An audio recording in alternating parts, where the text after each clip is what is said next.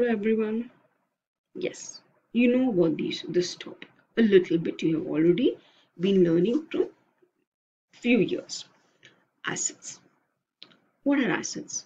Basically, acids are those substances, right, which have sour taste. They are sour in taste, like green apple, orange, right?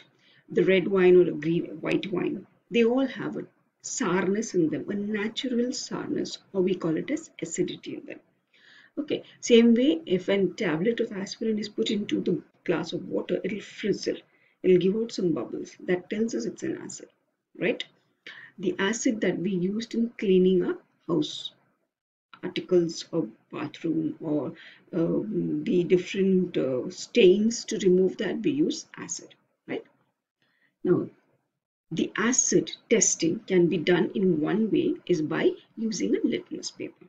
Now, if you see here, this red color paper, this paper which is kept on top of the lemon is called a litmus paper, but it is a red litmus paper.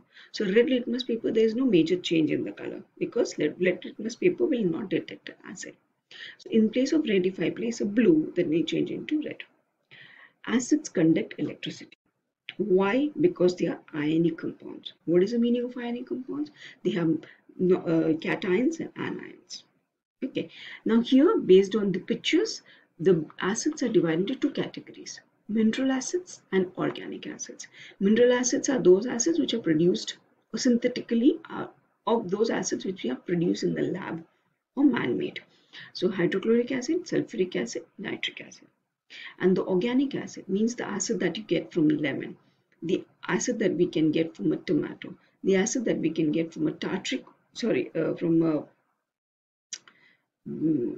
tamarind. Okay, the sourness that you get when you eat these things. Okay, they are called as acetic acid and oxalic acid. Acetic acid is nothing but our vinegar.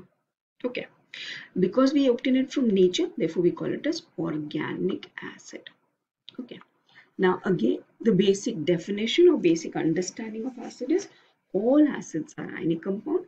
The cation or the positive ion in all these acids are hydrogen ion. The negative part of the ion can be chlorine, sulfate, nitrate, phosphate. Okay, so I can give you the simple formulas. Hydrochloric acid is HCl, sulfuric acid is H2SO4, and nitric acid is HNO3. So again, hydrochloric acid is HCl, sulfuric acid is H2SO4, nitric acid is HNO3.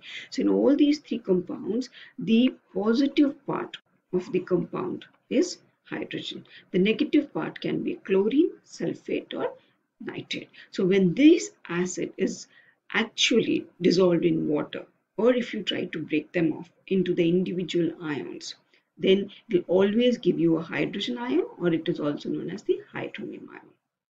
Right? Next, base. Soap, all the soap materials, all the cleaning materials which we use are made of base. Toothpaste is a base. All the soap, different types of liquid soap, shampoos, face wash, they all are made of soap. Bleach is also all are made up of bases. Bleach is also a base. Baking soda, and this is gelusil, or we call it as the magnesium hydroxide. Okay, so these two are the substances that we can eat. They are also base, right? Baking soda is used in making cakes, biscuits. Okay, so what is a base? When you try to taste baking soda, it is a little bit bitter in taste. So bases are bitter in taste. They feel soapy when you touch with a little bit of wet hand, and you when rub it between your fingers, it has a feel of a soapy touch. They turn the red litmus to blue. Okay, now the basic chemical definition of base. Before that, we'll go with the mineral bases are baking soda, sodium hydroxide, potassium hydroxide. And organic bases can be baking soda, milk, gelusil, banana. Okay. Now, like in acids, the ionic compound were having hydrogen as the positive ion, right? Or the cation. Same way, all the bases are also ionic compounds, and they have different metals, right, combining with hydroxyl ion. So the hydroxyl ion is the anion, whereas the metals are the cation. So when a base is actually broken off into their ions, then you'll get hydroxyl ion. Hydroxyl is nothing but OH minus 1. Okay. So any metal combined with OH means, like here, sodium hydroxide is NaOH. Potassium hydroxide is KOH. You can have magnesium hydroxide MgOH the whole twice. You can have zinc hydroxide, which is ZnOH the whole twice. Right? So all these are bases which have different metals combining with the hydroxyl. The cation is a metal and the anion in bases are hydroxyl ions. Right? This is the first major difference that we are going to continue with. Acids have hydrogen ions, bases have hydroxyl ion. Okay. Now, the different methods that we use to detect a given solution. If I give you a liquid, a colorless liquid in a beaker, and tell you to detect whether it is an acid and bases, then there are different ways of doing it. So indicators are the different types of indicators that we can use, and indicators are ones which help us to find out whether a solution or whether a liquid given to us is an acid or a base. So those substances which help us to identify whether a given substance is acid or base. So these indicators can detect only acid or only base by changing the color of the given solution or given substance. Some indicators can detect both acids or bases. So the color of these substances changes according to the base or acid. The first and foremost is natural indicators. Red cabbage juice, beetroot juice, tea, okay, dipped in hot water. So the hot water solution of tea solution you can see, and turmeric powder or turmeric dissolved in water. Either way, okay. So we are going to look at how when these juices of different natural substance is added to an acid, what happens, and if it's added to a base, then what happens. Okay. So when red cabbage juice is mixed to an acid, it will change the acid color to red. And if it is mixed with a base, it will change the color to bluish green of that particular solution.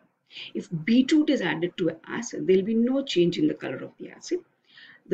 If it is mixed with a base, then the solution or the color of the substance will change into yellow-green. Tea bag solution, if it's mixed with acid, the color of the solution becomes lighter. The color of the tea solution, okay, and when a base is mixed in it, then it will darkens, okay. For turmeric acid, no change, it will be the same color of the turmeric, okay. For base, it will change into brownish, reddish brown, okay. The next type of indicators, these are the indicators which were used in olden days. Even nowadays we use it, but not on a daily practice. More frequently and more easily used are the synthetic indicators. The two major synthetic indicators which we are using here is methyl orange and phenolphthalein. Okay, methyl orange, when it is added to an acid, it changes the color to red, and when it is added to base, it changes the color into yellow, right? Whereas phenolphthalein, when it is added to an acid, it changes there's no change, it becomes colorless. If there is some color to the acid, it will change into colorless. If there is less possibility of that. But when phenolphthalein is added to acid, basically there is no change. Okay, colorless. But when it is added to a base, it becomes pink in color, right? Litmus paper, which I already talked about when I was introducing acid and base. Litmus paper is actually made up of a natural indicator. It's not a chemical substance. Litmus solution is actually also a extract from a lichen, a plant which belongs to the Thylophyta division. This extract is actually then changed into a litmus paper. So litmus paper or litmus solution, either of them are nothing but a natural indicator. Okay, the solution can neither be acidic or base. Which one? The litmus solution. Okay, and then its color is purple. Litmus solution is purplish in color. Whereas litmus paper, we converted the litmus solution in different through a process and changed it into a litmus paper. and litmus paper is helpful in detecting acid or base. And therefore, there are two in different types: blue, red. Okay, acid can turn blue litmus to a red litmus, like, right? If you see here, the red litmus, when it is dipped, there is no change in the solution. When the same red litmus is added to the solution, it changes into blue. So when the red litmus is added to a solution, it changes into blue, means this is a base. Okay, when the red litmus is added to the solution and there is no change, then it is an acid. So test an acid, we will not use a red litmus, we'll use a blue litmus. The blue litmus will change to red. That's the indication that the solution is an acid. Whereas to test a base, we always use a red litmus. The moment you put the paper inside, it will change into blue color. Okay. Olfactory indicators. Olfactory means smell.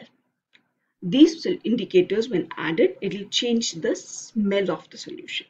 Okay, one is onion juice and the other is vanilla.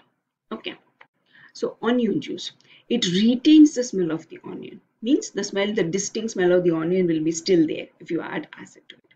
Whereas if it is a base, the solution will change colorless, means there will be no smell. The distinct smell of the onion, you cannot figure it out. Okay, same way with vanilla. When you add vanilla to an acid, the smell retains. There's the same smell of vanilla, but you add it to the base, the smell goes off. So by smell, the indicators that help us to identify acid and base using the basis of the smell, not the color change, is called as olfactory indicators. The universal indicator, which is called as the pH paper. Okay, pH. I'll be discussing this in detail in coming videos, but I've just listed it out here because pH paper is used to detect any type of acid and any type of base. Both acids and bases can be detected using the same piece of paper. There are some colors mentioned here. Can you see different colors shown here or in this one? They have some importance in that. I'll be talking about is the different colors indicate different acids and bases. A single paper is used to do that. So therefore it is called as universal indicator, which is helpful in detecting whether a particular given solution is acid or base. We don't need different materials. Just one single strip of paper enough to detect. Okay. So in this video, we just talked about the indicators, the natural indicators, the olfactory indicator, litmus paper, which is a natural indicator. The artificial indicator, the synthetic indicators which are using is basically phenolphthalein and methyl orange. And natural indicators were being used during the olden days. Okay.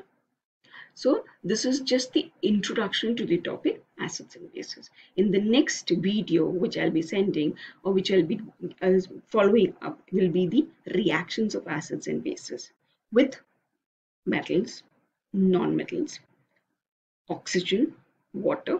So different categories we are going to look into. Hope the basic information, what is an acid, what is a base, how an acid and a base is detected is what I have talked about, and hope it is clear. Thank you.